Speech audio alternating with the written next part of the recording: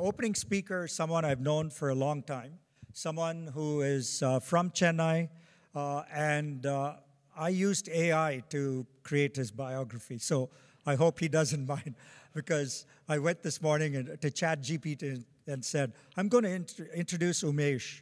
What should I talk about him? So it says, Umesh Sachdev co-founded Uniphore in 2008. I hope this is correct. He will to revolutionize human-machine interaction through voice technology.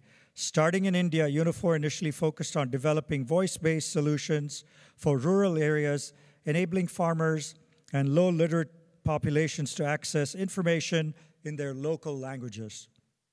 Under Sachdev's leadership, the company pivoted to enterprise applications using AI and machine learning to enhance customer service experiences by analyzing and automating conversations. This shift positioned Uniphore as a global leader in conversational AI, attracting major investments and partnerships. Sachdev's journey is marked by persistence, innovation, and a commitment to making technology accessible to all. I hope this was an accurate introduction, Umesh. Please come on up, Umesh Sachdev. This was wonderful. I was very nervous what ChatGPT was going to say about me. Well, thank you for inviting me, MR, and everyone at Indiaspora. Great to be with you all today.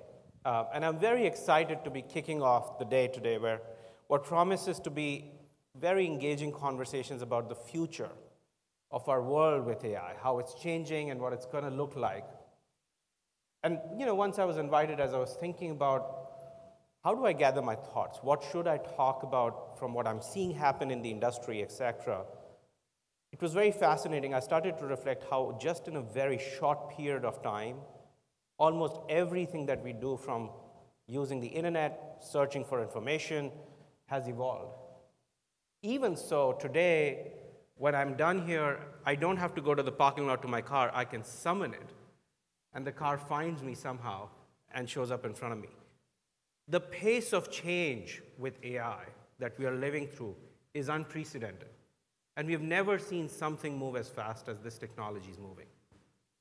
And we don't have to look too far behind in history to see where did we come from, how did this happen. I think just the description I'm going to pick up from what MR used ChatGPT for, my own company. 16 years ago, when we started a conversational AI business in a lab inside of IIT Madras, I remember back then to get a single English word, let alone Indian languages, recognized by an AI model for speech to text would take us months to perfect. Because at that point, we were not only teaching the machine the word, we were teaching it phonemes and phonetics and the sound that the word makes, etc. And look where we've come just in a short period of time. 16 years is not that long a time from where I started my company to what today's multimodal LLMs are capable of doing. So today, my company, Uniphore, services some of the biggest enterprises in the world. We drive digital transformation for them in many different areas using AI. And we do it using two layers. The first layer is what we call the prepackaged AI agents. Areas like call centers, HR, marketing, sales are all getting automated, all getting assisted with AI. And the second, which we'll talk about today, is for some of the larger enterprises who want to do it yourself, who want to fine-tune their model, who want to leverage the power of their data. They're able to do what we call the AI engine role. They're able to take their data, put it through some systems, and start to transform these LLMs for their businesses.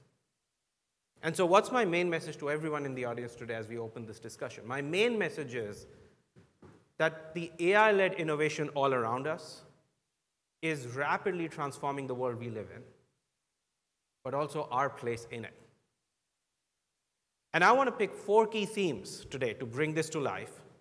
And if by the time I'm done, I've made you a little bit uncomfortable about the future, but at the same time, very excited about the future, I feel like I would have done my job really well. And the first of these 4 themes I want to start talking about is, if I think about the AI as this big building, this big tower that's being erected right now, the first layer is the scaffolding that's holding up this building. And that's the tech stack that's coming about to deliver value through these AI systems. We've all been in enterprise. This audience, I was told, are some of the who's who in the enterprise tech landscape in Silicon Valley. And so it wasn't too long back. Today we've come to take for granted the compute that cloud can give us, the storage that cloud can give us. It wasn't too long back that we were still grappling with, we need a new application, therefore we need a new storage, we need a new server, etc. And once again, very rapidly with the advent of cloud compute, that architecture shifted. We are living through one such other major shift as we speak. We are going from having multiple different SaaS applications, solving each and every business problem that the enterprise was looking to solve. 50 apps in HR, another 75 for sales, CRM included, and marketing and HR and so on and so forth, to now a simplified architecture that's coming about with AI. And I'm beginning to call it the 4-layered cake. And this is the easiest way for my customers to start to understand what this architecture is now looking like. The bottommost layer of this 4-layered cake is the data lake. This is where any business is storing its data. That existed before, that's there still. The role of this data lake has become more prominent. But the layer right above this data lake has become one of the most prominent parts just in the last 12 months of this new architecture. And that's the knowledge lake. So what is this knowledge lake? Think about reaching office every morning. There's like a complex PDF document on your table which has text and tables and images. And you have to get to a meeting and you don't have the time to read it. What would you do? You'll call an apprentice. You'll hand over the PDF and say, look, by the time I'm back from my other meeting, tell me what's in this document. Don't summarize it. Just tell me what should I know. And the act of that other person reading the document and coming and saying, here's what was the knowledge inside the document. Here's what you should know. That's called knowledge retrieval. All right? So in the past, when AI wasn't as proliferated as it is today and scaling up really rapidly, it was okay for data scientists to glean into documents, to glean into listening to older recordings of voice calls, to glean into watching videos and figuring out the knowledge, and therefore starting to train AI models to it. The scale and the pace at which this is happening, it's no longer a manual process. And therefore, the existence of this new layer, which is knowledge as a service. The technical term that we didn't know up until last year now is prolific. It's called RAG, Retrieval Augmented Generation. Those are the new layers, the new technology pieces that are sitting in this layer, where now AI is able to glean knowledge out of all structured and unstructured data. So that's the knowledge lake. All right? So imagine you're in an enterprise, you have so much data sitting in your data storage. Now you're beginning to extract knowledge from it. The layer right next to it is where these LLMs now come in. And we're beginning to have choices with these LLMs, open source, proprietary. I don't expect any business to be stuck with just one. Everyone will start to hedge their bets. Now these LLMs, if you're running a large telecom business or a banking business or an insurance business, you want to fine-tune them for your purposes. That's going to be the new intellectual property, because all of your competitors are going to be using the same LLMs. That's commoditized. What's going to be different is how each of these LLMs get fine-tuned on your company's knowledge. So once again, construct the cake with me. Your data becoming your knowledge, fine-tuning your models. And the most recent innovation that everyone from Salesforce to ServiceNow is beginning to talk about is these AI agents. What are these AI agents? We are now able to train these LLMs not just to answer questions, not just to respond to chat inquiries, but to start to take actions and automate workflows.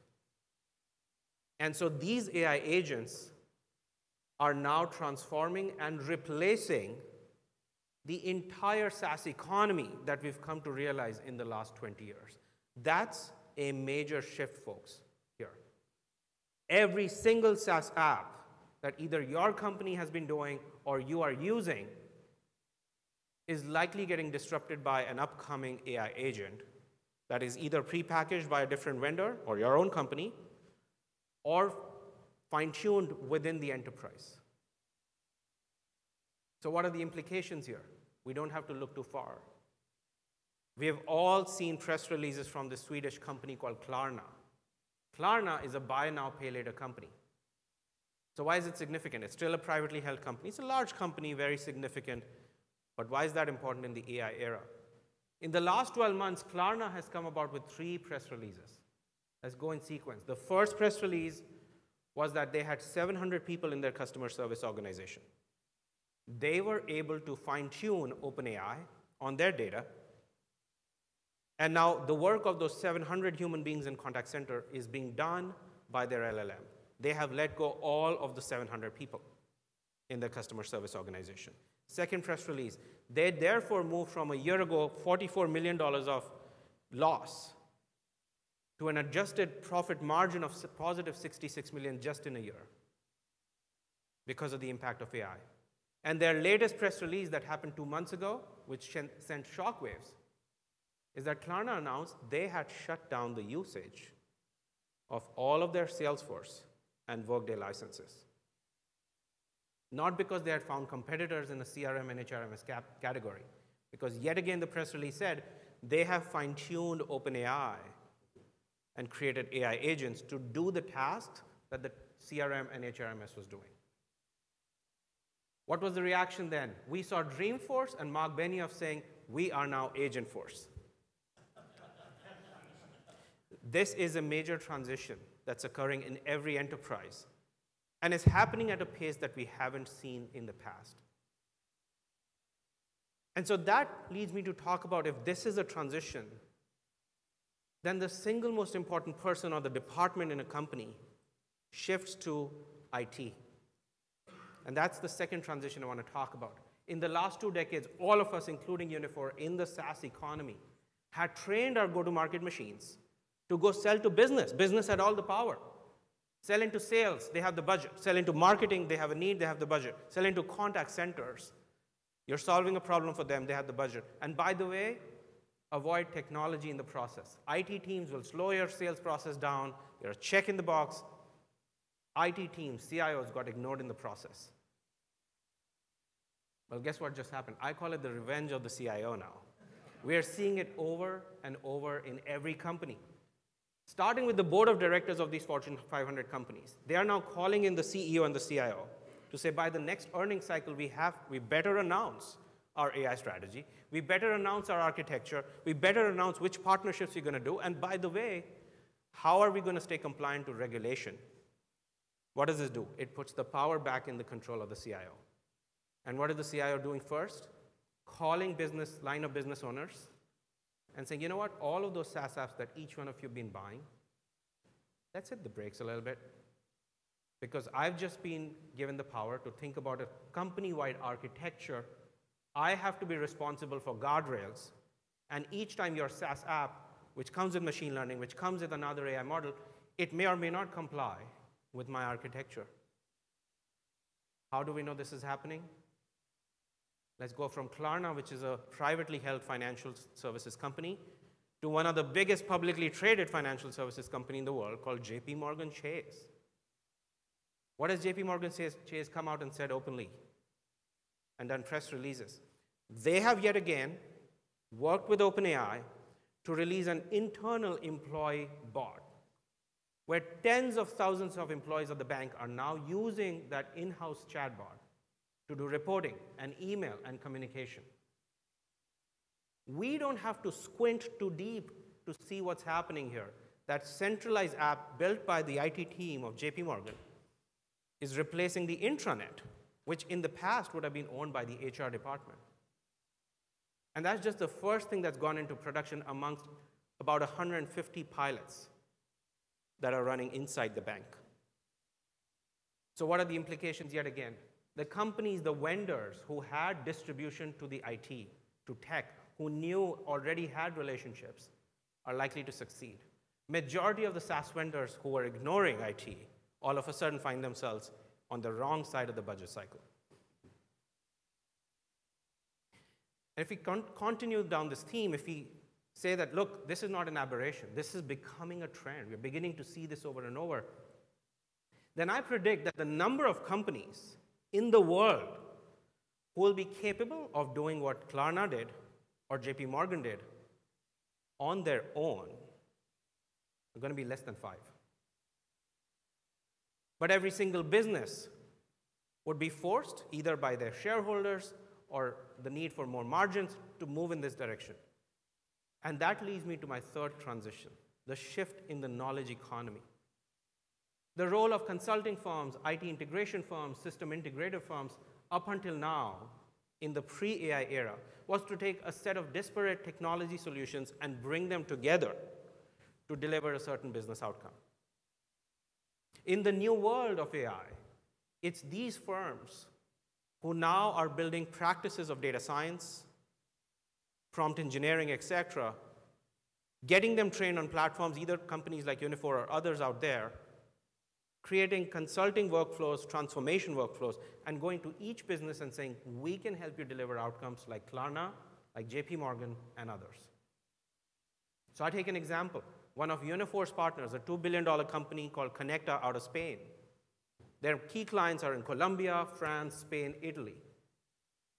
They are now shifting their business from being a pure outsourcing shop in IT with, decent two-digit margins to a very high-margin digital transformation business in AI. They're going to over 500 clients and saying, we ran your processes, we know your data, we know your domain, we are best positioned to now start to replace your software and SaaS solutions with AI agents and deliver EBITDA gains. But it's a head scratcher. How are these EBITDA gains happening? Every single client of mine has, in the last 2 years, dramatically stepped up their AI investment, without exception. I have never been in a selling cycle for the last 20 years, but of course I have to sell my company, who am I, what do I do? But I don't have to worry about where's the budget. Anything to do with this AI economy is almost getting infinite budgets from these companies. Then I look at these companies' as balance sheets as they announce it every quarter, and I'm not seeing their overall expenditure go up. So solve this math with me. They're spending a whole lot more in AI, but at an aggregate, they're not spending more than they used to. Where is that money coming from? It's coming from the next transition that I'm going to talk about. It's a dramatic shift in headcount in each of these companies. And that brings me to the impact AI is going to have on jobs and therefore society at large. In the pre-AI era, we've been through these cycles over and over. In the pre-AI era, automation, industrialization has shown us the impact on laborious jobs, blue-collar jobs. Over the last 5 decades, we've been witness to more such revolutions than we can remember. For the first time in the AI revolution, white-collar jobs, knowledge work, healthcare, legal, of course software, financial services, underwriting, these are the jobs that are beginning to get impacted. And this is a major transition that we're beginning to see, not just in industries. What does it mean for societies? There is a dire need to start to reskill workforces around the world. Because guess what? AI businesses are going to be net hirers. They're going to be recruiting in large numbers. But the workforce in the world, in every country, is not ready for that. So there is an imbalance already. Once again, how do I know this to be true? One of my biggest clients, a very large telecom company in North America, we work very closely with them. The CIO calls their AI strategy the idiot savant strategy. The idiot savant strategy. So I asked him a year ago, what is this idiot savant strategy? And he said to me, Umesh, we are not going to take a big LLM and train it on all our data such that that LLM becomes the brain of the company. We've tried that. It's too expensive. That's not the architecture we want to go for. We will use those LLMs, probably smaller models, and train them on narrow domains, but give them very deep knowledge. So I said, give me an example. He said, okay. The number one issue of customer care in a telecom company is billing. This company gets 350 million calls in their call centers every month. Okay? 70 million of them are about one topic.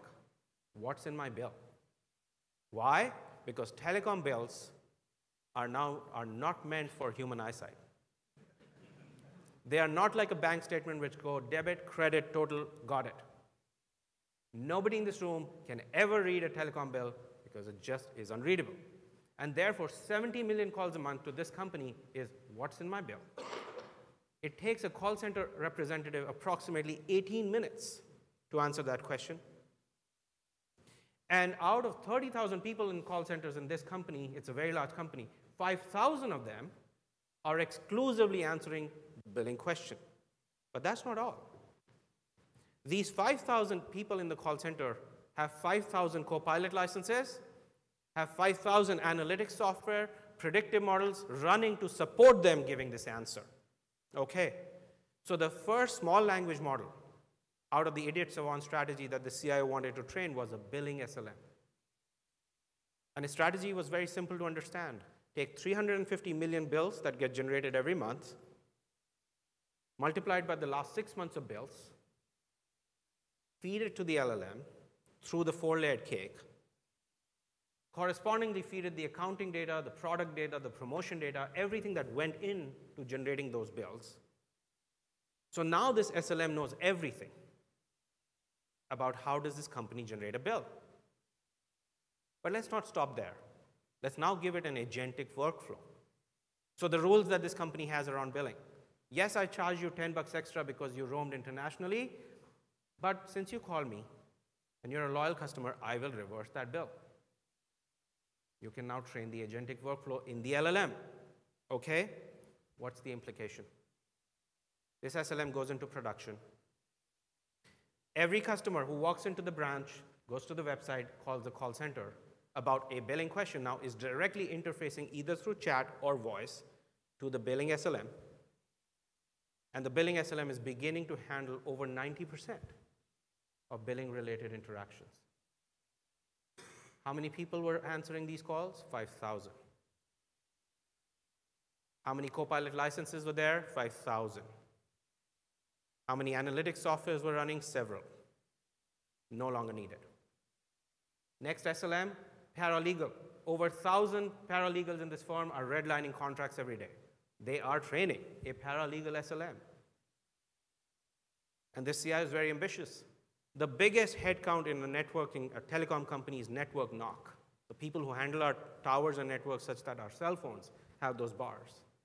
They are now training a network SLM, which will automate majority of the task of managing a knock and making decisions. Dramatic implications on headcount. Dramatic free cash flow increase for the company. Dramatic EBITDA increase for the company. But this is coming. So as I think through where are we headed, we could not have predicted this 2 years ago when ChatGPT came about. But just in that period, we are seeing leaders pushing really hard in one direction. And we are beginning to see one press release every 2 or 3 months start to talk about it. We are not too far from such press releases happen every hour of the day across every company. Now, as I think through this transition, I predict the next 2 to 3 years will be a moment of transition. We will coexist. It's not like all of us are shutting down our Salesforce licenses tonight because we've all figured this out. So you're going to see a coexistence of the legacy and the new.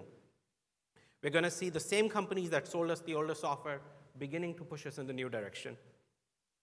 So the next 2 to 3 years will be confusing. They'll be messy. But make no mistake, we're headed in one direction. And once we're on the other side, I predict a couple of big themes for us to consider as a group, as a society, as citizens of the world. The first, I call it the age of abundance. Every single company in 1998-99 that failed to become .com isn't around today. And so every single company that fails to become an AI company from here on, we will not know about them 2 to 3 years from now. And the ones who do it will be reporting 30 to 40% increase in free cash flow, dramatic increase in EBITDA margin, doing way more with way less. And we are headed in that world of age of abundance. What does this also mean? The vendor leaderboard. Today it's hard to see it, just like it was hard to see in 98. how the key leaders like IBM and Cisco and Oracle won't be the ones taking all the value of internet. That didn't happen. Because out of that period came about Salesforce and ServiceNow and Meta and Google. And so we're at that period where it's hard to see. We're in the infrastructure build-out phase. Starting with GPUs to data centers to even LLMs. We are in the infrastructure build-out phase. And it seemed like only the big companies can do this, and therefore they're going to capture all the value. Well, let's be students of history. We're in the Computer History Museum.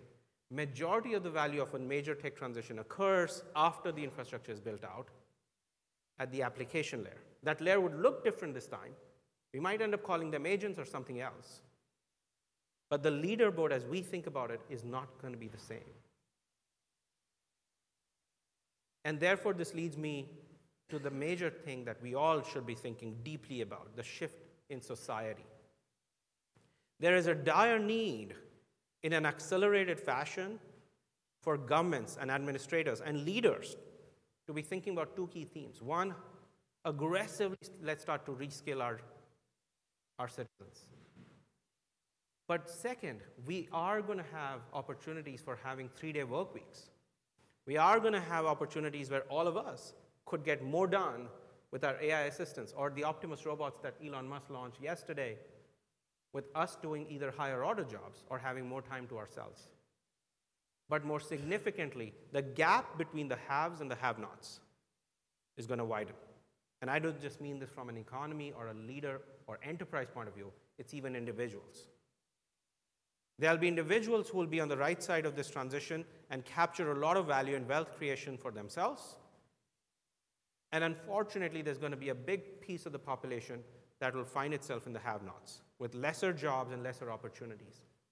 And so yet again, for governments to really deeply think about redistribution of wealth models among economies, to redesign social security in a way that it takes care of the haves and the have-nots in this economy. Because it won't just be governments and countries who are in the lead of technology. US for sure is. We have highest number of GPUs, highest number of investment of data science. But it'll be countries who come up with these governance models that will end up leading. And there's no guarantee that US is in the lead there. UAE, which is a big part of Indiaspора's focus, has come about with this Council of Artificial Intelligence. And they're pushing towards thinking through what are these governance norms which will be needed when AI proliferates.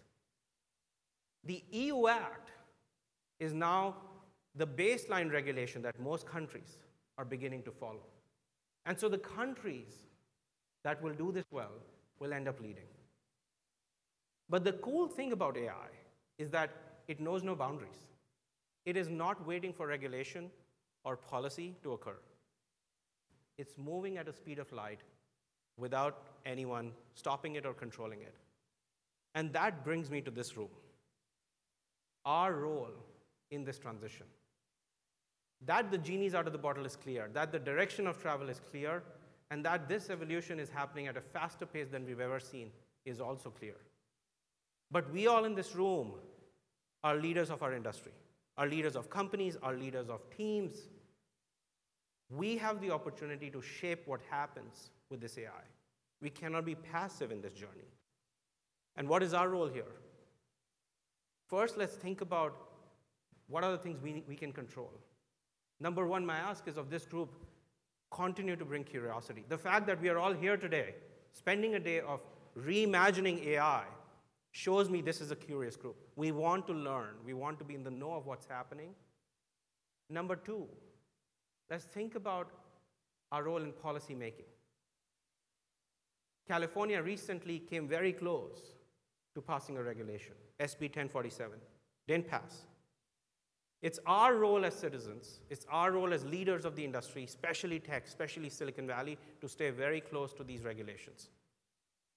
If you see something that could hurt, this is the time to raise our voice, because we're living in imperfect information. And my third ask is constantly let's network, let's learn from each other, because there isn't going to be one company, big or small, that has all the perfect information. So I'm reminded of this famous quote by the late British Prime Minister, Winston Churchill. And I had to go back in history quite a bit to see what did he say. In 1943, he spoke to the House of Lords in Britain. And the topic he was speaking on was he was proposing the reconstruction of the House of Commons that had then been destroyed during World War II. And in that context, he said, it is us who shape our buildings around us, but thereafter, those buildings shape us. So when it comes to AI, this skyscraper or the tower that we are building here, that may or may not be a part of warfare. Maybe it will be, but one thing is for clear. It has the opportunity to shape the future for our next generations. I think about my kids and what kind of life they're going to have knowing what I know about AI.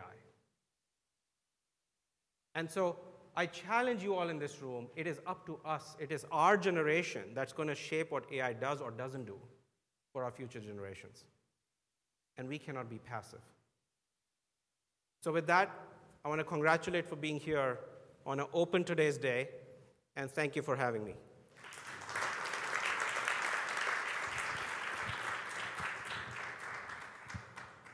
Thank you so much, Umesh.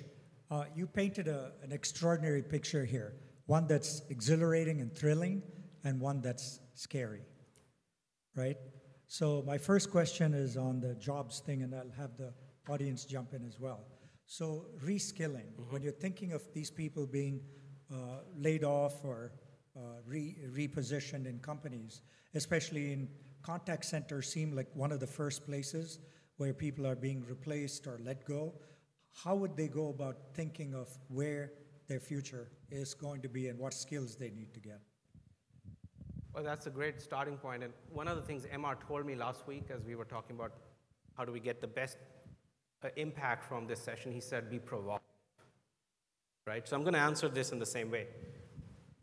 It is inevitable now that call centers as we know it will not have the same architecture. I'm not the one to predict that they'll all go extinct, but they'll be dramatically shrunk and they'll have a very different architecture, dramatically assisted or led by AI with human beings in supervisory capacity or support capacity. So what does it all mean for those businesses and those human beings who are working in those companies? In the last 6 months, I've been on an aggressive road trip. Uniphore has one of the highest market share of all BPOs in the world. We supported most contact centers as we know them today. I'm going to each of those CEOs and saying, I hope it's clear to you that you have an existential problem. The good news here is almost all of them are vehemently in approval. My recipe for renewal of the business, therefore, because ultimately jobs are a factor of those businesses, is I'm telling them you have a clear asset. Most of your clients who you support today in your call centers, they could be banks, they could be airlines, they could be cruise ship companies, they all want to transition like this, and they have no choice. They're either going to do it with you or without you. You have been supporting their processes, you know their data, you understand their domain. Your people who receive these calls, they do. Let's quickly reskill these people. They don't have to be data scientists. That's the good news now. AI is becoming easier and easier. It's getting democratized. My 10-year-old daughter plays around with ChatGPT and comes out with new experiments every day, which surprises me. It's becoming really simple. Let's take those people in your call centers who understand the business domain. Let's train them on these platforms so that they can start to model these new fine-tuned idiot savants for your clients. And you become the service provider in this new world for those clients. So the answer is, I think a lot of us are beginning to see the writing on the wall and what we need to do really rapidly. But like I said, it's up to us leaders. I tell my CEO customers, it has to come from the top. We have to move rapidly. You have to tell your team, you are paranoid. Even if your team thinks, but last quarter we did well, why are you worried? Because this will shift faster than we all think. Questions from the audience? I know there are two. How does this impact your own pricing? I just don't. You're talking about moving away from a user model. Are you starting to think more in terms of outcome-based pricing? And how are you thinking about this from a Uniphore perspective, not just from your constituent clients? Great question. Look, I think pricing is a third-order problem. I got into this panicked existential mode 3 years ago. Thankfully, being in AI, we had seen starting 2018 when Google wrote the white paper on transformers, we had started to move on LLMs. Having over 1,500 clients today, we have the ear and relationships with most of these CIOs. And we saw how they were beginning to think.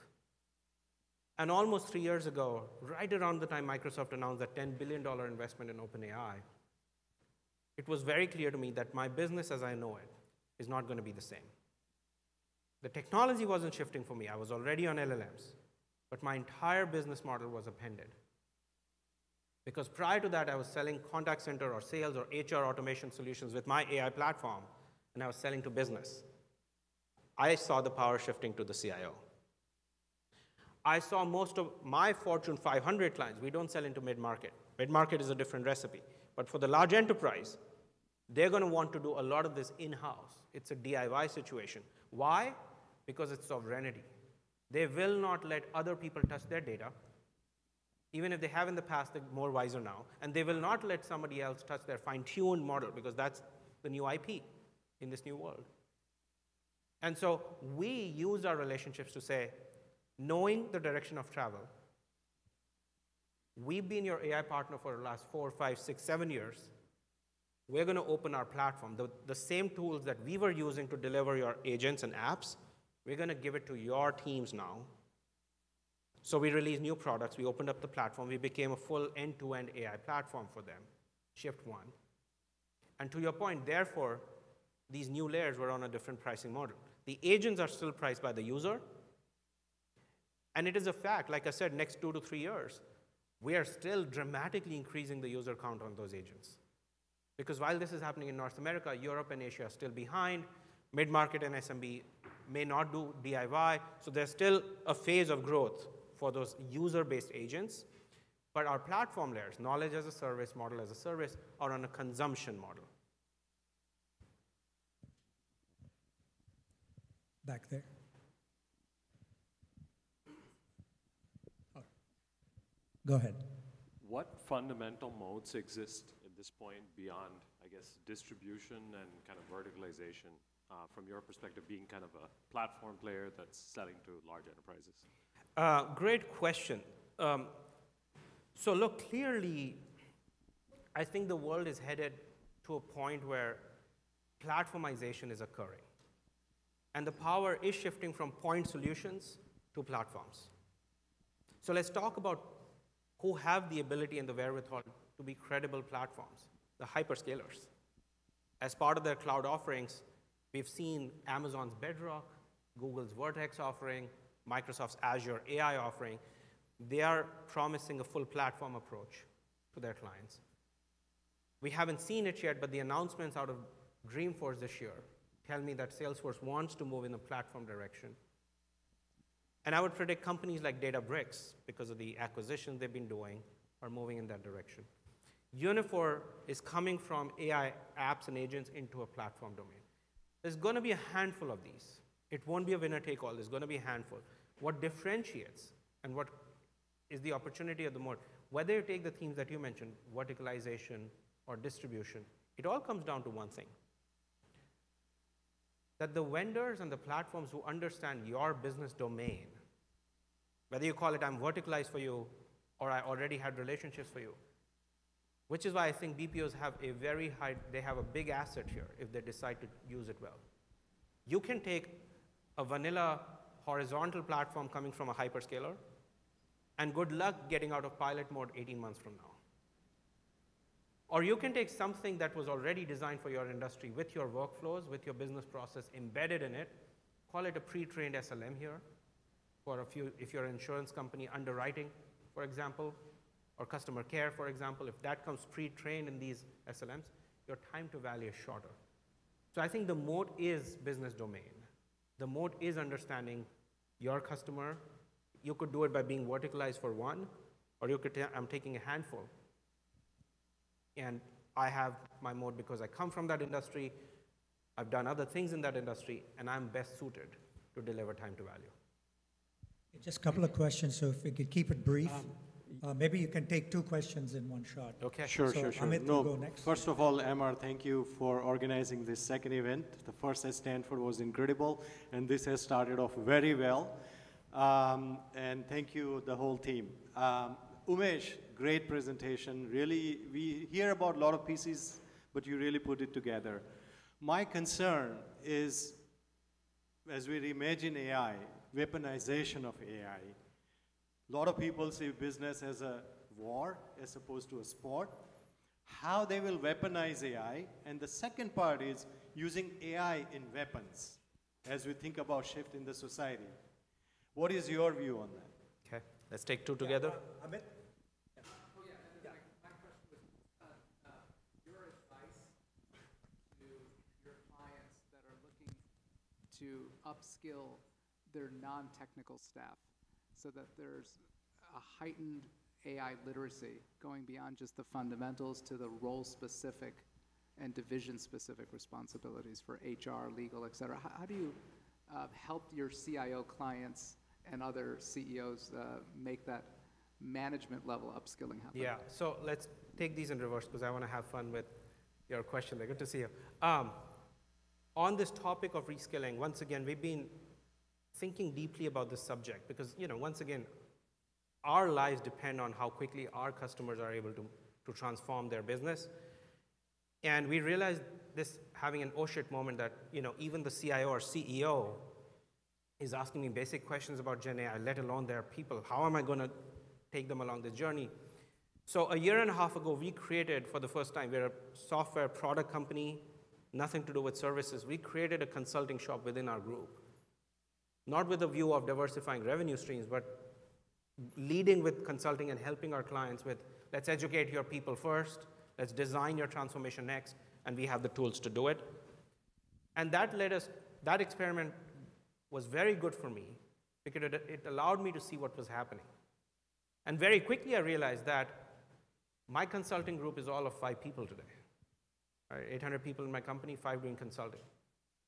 The world would need probably 50,000 of such consultants to help each of my clients do this. And so then, in the last year, we aggressively went to the knowledge economy. The Accenture, the EY, the McKinsey striking partnerships and saying, let's work together, because it will take a village to make this happen. And we are the software player. We cannot be the ones educating and consulting, but we need you all. And that was the shift that I spoke of. In terms of warfare, look, if we believe that it's waiting to happen, we're wrong. We already know companies like Palantir, which are leading the way with AI. The good news is Palantir is a US company. But our adversaries have their own versions of this, either owned by the government or private sector in different countries. So the warfare of the future will be heavily driven by AI. And it may be with physical weapons or it may be with cyber. And I know Saket is here and he's going to talk about his company. So we're going to hear some interesting topics. But we have to believe that AI is already weaponized from a warfare standpoint. I think your first part of the question was weaponizing from a business standpoint. And yes, we have to be super careful. We are already seeing the war with the upcoming election without getting into that topic of free speech versus not. Is the role of AI to prevent filters and allowing 100% free speech, or is the role of AI to put filters so that the content we don't want people to see is not seen? It's a polarizing topic. And those are big societal topics that we must all be debating right now, because otherwise it's going to be too late and decisions would be made around this. I think we had one last question. Go ahead. Sure. So first of all, thank you very much for both of you. Wonderful, wonderful session. So Umesh, one question. So it's clear that if you're a large company, and let's just go to contact center, it's easy to understand. There's a lot of data, you can train it, you can start. If you're either a small company or just starting, and there is complete lack of data, or you have 100 records so far, you can't train the system. But you have to take something from outside. How do you suggest these departments that are starting up in a new world, where they should use a SLM to start, how does that work in your view? So great question, I think, to conclude our session this morning. Let's start with busting a myth. I live all day long with large companies. That's my core business. A couple of months ago, I happened to be in Germany. Well, let's just call it one of the world's top 2 insurance players. Way in the trillions of assets under management. And I was making a board presentation, and their chief data officer interrupted me on one of these slides and said, but I have a question. We don't have enough data. One of the top 2 insurers in the world, trillions of assets under management, and he was saying he doesn't have data. And you're saying it's a small company problem. He wasn't wrong, because we've seen this for the last 16 years. We go in, we sign contracts, we sell the dream of AI, we say, kumbaya, let's do a kickoff, please give us your data. Where is it? And the reason for that is, look, I consider Tesla an AI native company. Much like cloud native, we are beginning to find AI native. Tesla, for the last decade or more, has had this vision of someday I'm going to get to a robotaxi. So therefore, they have been assembling their data systematically towards training their models. An insurance company, a bank, a telecom company has not been doing that.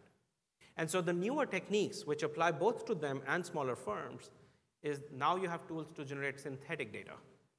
So whatever small amount of clean data you have, you are able to now replicate it, get Gen AI to generate data, and increase the training sets and so on and so forth. That's strategy 1. But more importantly, when I meet a customer who's just at the beginning of this AI journey, I say, don't even worry about fine-tuning your models. Your step 1, because very quickly you need to show ROI. Your CFO and board is going to ask you, why are we wasting money on AI very quickly? And so let's start you with prepackaged agents. Call centers, you have 500 people in the call center. Let's get it down to 450. We can do that in 3 months now. That will allow you bigger budgets, bigger ambitions to do other things. Umesh, thank you so much. Really appreciate it. Thank you. You're kicking us off today. Thank you.